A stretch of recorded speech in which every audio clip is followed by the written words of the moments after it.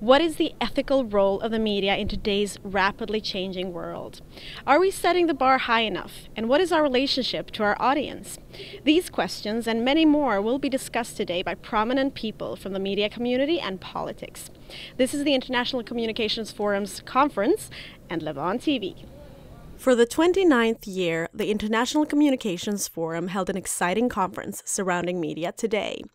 The aspects around the code of ethics was discussed with prominent figures from all areas of media and politics, with many voicing concerns surrounding the media's ethical responsibility in this rapidly changing world.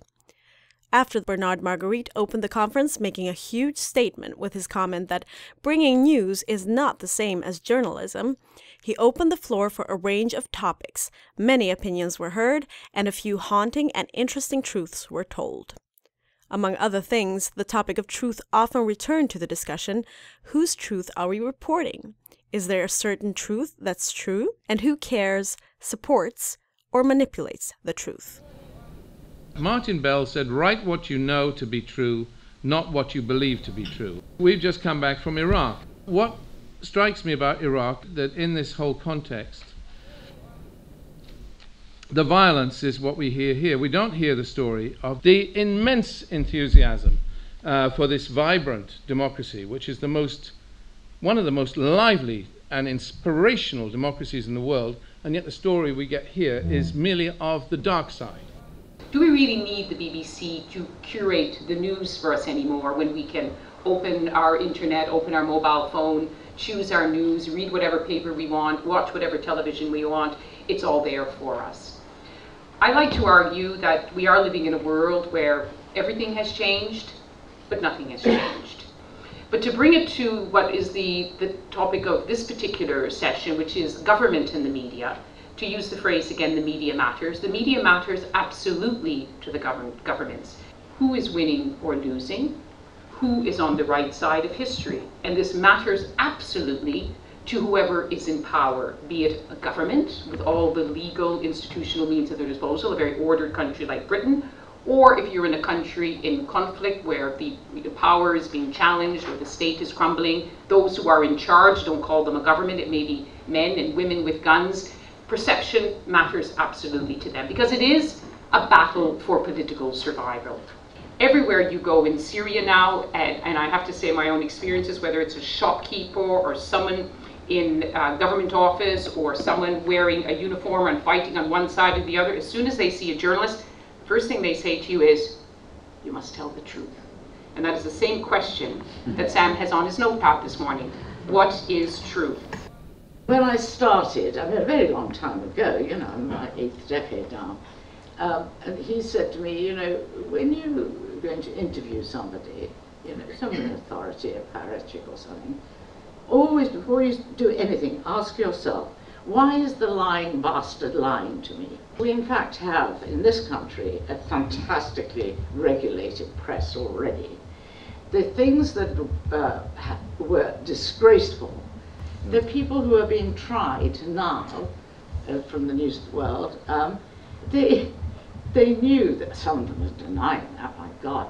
They knew what they were doing were criminal acts. They're being tried under an existing criminal thing. You don't need any more.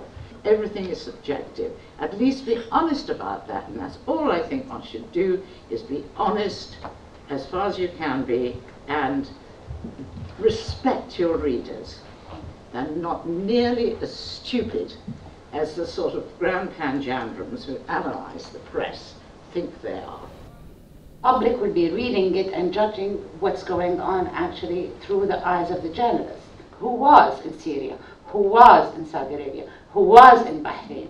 So it's not the questions, it's just actually also the eyes of that journalist who is going through the cyber, looking for the news, asking his own questions and conveying it to the public. I think this is one of the most important things. This is a very calm society where media is and can have its own actually glory. But what about media in the world, in Russia, in Afghanistan, in Egypt, in Saudi, in Bahrain? How do we inform or put into criteria the media in the world beyond the English Channel. Media is about responsibility, ethics, education, freedom, but at the end of the day, the media is affecting the masses down the streets, and they're getting killed, and they are killing each other in the name of religion, democracy, in the name of socialism, in the name of communism, in the name of whatever it is, but they are killing each other because the media is conveying to them things which are not sometimes true.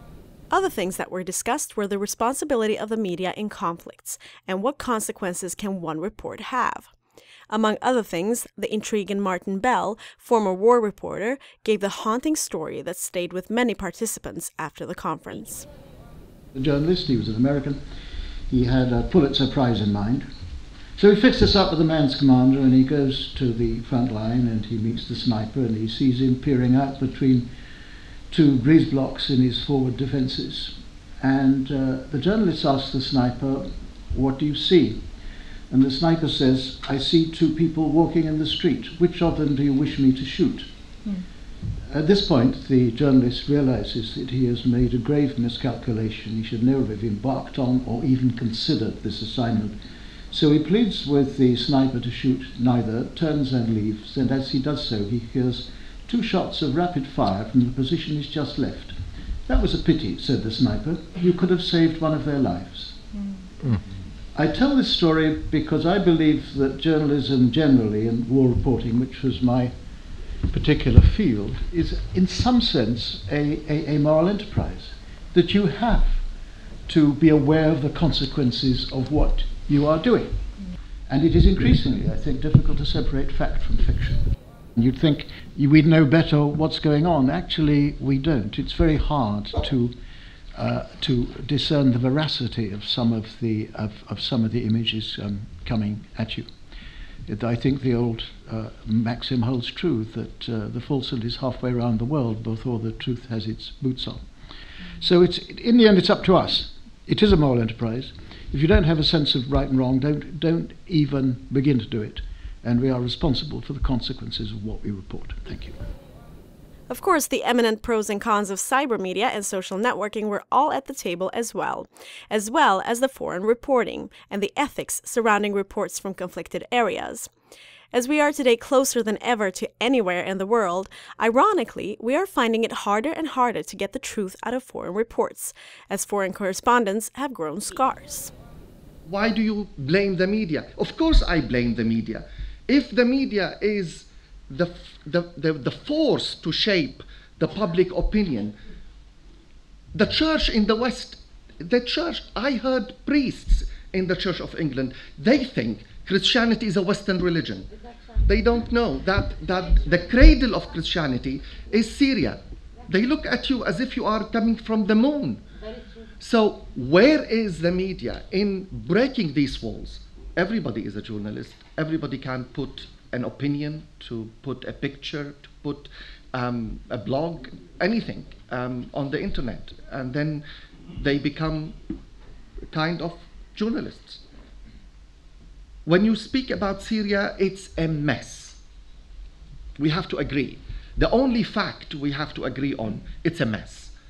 And especially in the second year of the conflict, which was the ultimate mess. When you switch to the CNN, you hear a story. You switch on to Al Jazeera, you hear the same story but completely different, in a different way presented. You switch on to Al Arabiya, you hear a third version of the story. You switch to the BBC, you hear a fourth version of the same story. And the absolutely fascinating thing was, all four, to defend their versions of the stories, they have what we now have a very jokey thing in Syria about it, the eyewitness, Shahid Ayan. Terminology does matter. It was mentioned briefly, but we are very sloppy in the West about terminology. There's some words we throw around that I really hate personally. One is regime. We talk about the Syrian regime, so we give permission to others who have other agendas to talk about the Israeli regime, or to talk about these words are pejorative. If you're going to use them, you're going to use them to slag off another government that you disapprove of. But once you start using regime as a word in this kind of way, then others will start using regime to describe you, possibly. After a brainstorming session to finalize the day, the participants were left feeling content and inspired for the future. Obviously passionate about these topics, we asked some of them what they thought about the conference, what's most important to them, and what they believe we can do in the media to better ourselves and better the world around us. I think it's painfully true that the media in the world is, well, it's flawed in so much as we have our agenda which is built by our own cultures, our own preconceptions. And when we look at these situations, we are very selective and we drop stories.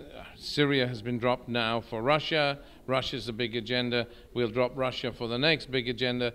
And in the West, we really haven't got the attention span we should have. Foreign affairs is not properly covered, and it's vital that it is. We need to be more inclusive in our coverage and be less fickle about these issues, because these issues keep going on.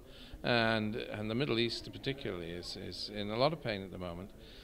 So we need to care. We need to begin to care. Well, a lot of different topics came up, you know, issues of responsibility, issues of having a code of ethics, issues of how well the media serves the public interest, if at all it does, and the kind of the context specificity of different areas around the world, different conflict zones, different countries at different stages of democracy, etc. So I thought it was very comprehensive in that sense. In British schools, all children learn about good citizenship.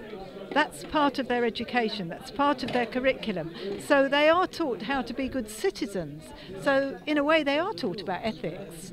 But I think, then it's a different issue when you're coming to the press. I think, where does it all begin really? Which comes first? Do you educate the people? Do you educate the newspaper proprietors? Maybe you have to do both at the same time. So when we were talking about accuracy and representation and being kind of responsible in journalism as well as other forms of media, I think we need to pay attention to how we use words and how we use terms and what effects they can have on people. Somebody said we are all journalists. All people are journalists in today's world. We really have a burden that we are not actually acquitting properly. We do not inherit the earth, we borrow it from our children, and it's something that we have to really think about, is what the legacy we are leaving. Thank you so much for joining us. This is Rudina Hatipi reporting for Levant TV. Take good care.